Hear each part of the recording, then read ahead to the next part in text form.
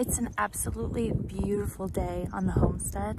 It is obviously very snowy outside, but the weather is in the plus degrees. So I figured I would take you guys all on a walk around the homestead to kind of show you what everything looks like buried in the snow.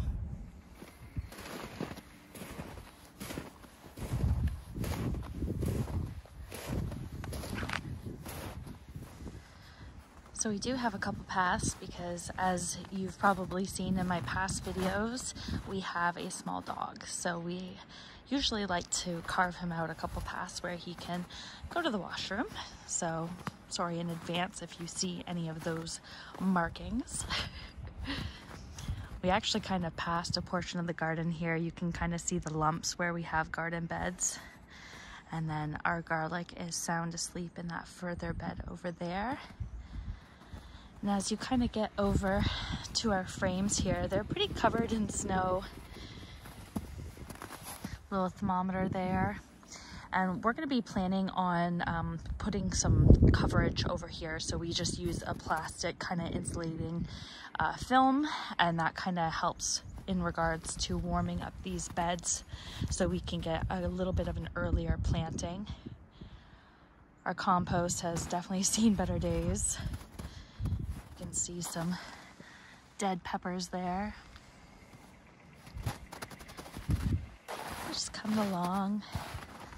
Some nice insulating straw. More dog prints, squirrel prints. A-frame. Other framing. Oh boy, I can't wait to start planting. We actually have already started some of our onions and some flowers, as well as some peppers and some tomatoes. Just love everything.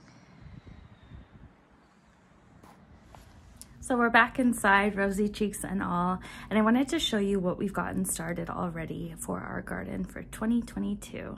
Oh, so exciting to be gardening already. So we've already gotten a head start on our onions here, and they're growing very, very well.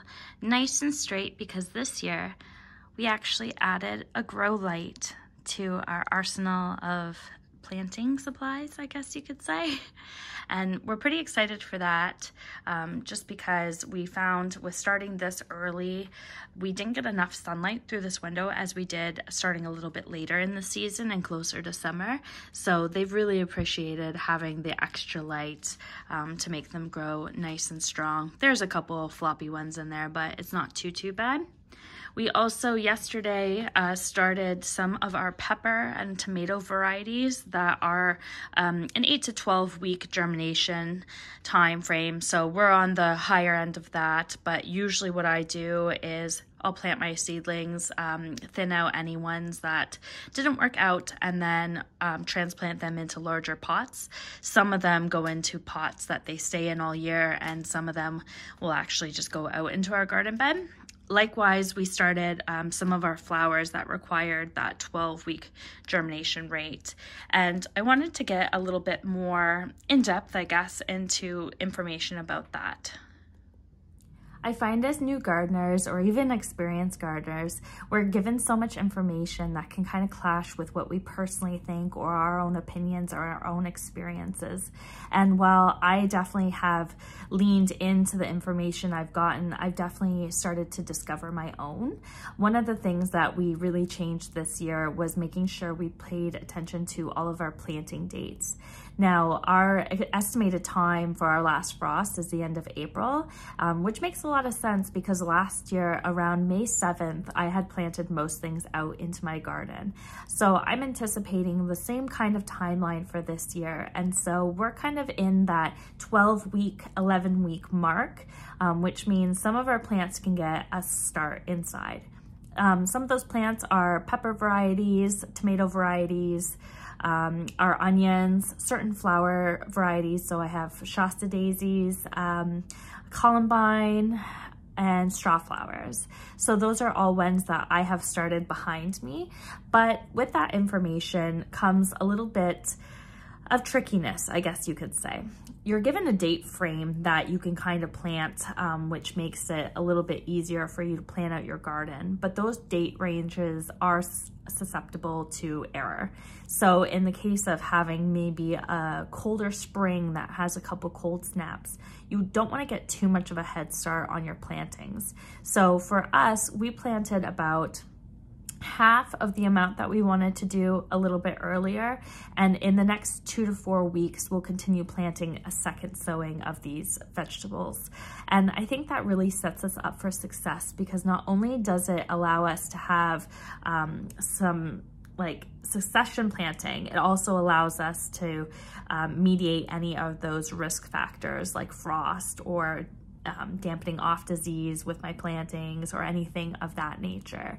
And so I'm pretty excited to have that knowledge now, and to be able to try different things that might work for us and might not. I think it's all a learning curve when it comes to gardening, and I think that's the joy of gardening that I really find.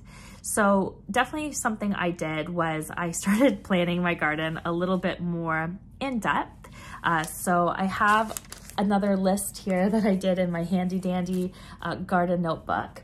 And I kind of wrote down the different varieties of the certain vegetables that we were going to be planting. In brackets, I put the days to maturity, which are an important factor in growing. And then I kind of made a note here about what was recommended on the back of the seed package as far as planting. And it's interesting to see, even between like cauliflower, a lot of people will just say cauliflower is cauliflower, but different varieties give you different properties, I guess, that you could follow. Kind of like a love language in a sense for people. Not everybody has the same love language, and just like that, not every plant has the same love language. So in the case of these cauliflower here, we have a super snowball, which matures in 65 days. And then we have an early snowball, which matures in 50 days. And I think it was interesting to see here what one requires longer germination and what one requires less germination. I would have assumed that the one that required a longer time frame in ground would have had an earlier start date, but that wasn't the case as the suggested information on the back of the package. It was 5 weeks instead of 6 to 8 weeks for the secondary one. So I think finding out that information and researching the information is really beneficial for any kind of gardener to allow a better planning for your garden itself. So that's what I spent my weekend doing, and I'm really glad that I did, because I realized that some of our tomato and pepper varieties required an 8-week to 12-week germination. So since we were in that 11-week mark, I decided that I would plant a couple of them. And that was really exciting to me to get our first, I guess, kind of fun vegetables in the ground. Like we definitely have the onions going, but to me, they're not very fun to do. So I hope you guys enjoyed this little tidbit, sharing the garden full of snow, as well as just a little tips and tricks that I've kind of learned along the way. And if you have any tips and tricks for me, please leave them in the comments, because I do read every single one of them. And if you love garden content or growing content, give us a follow, because there's a lot more coming this year. I have some pretty big plans and some cool video ideas for you guys. So have a great day, and we'll see you later.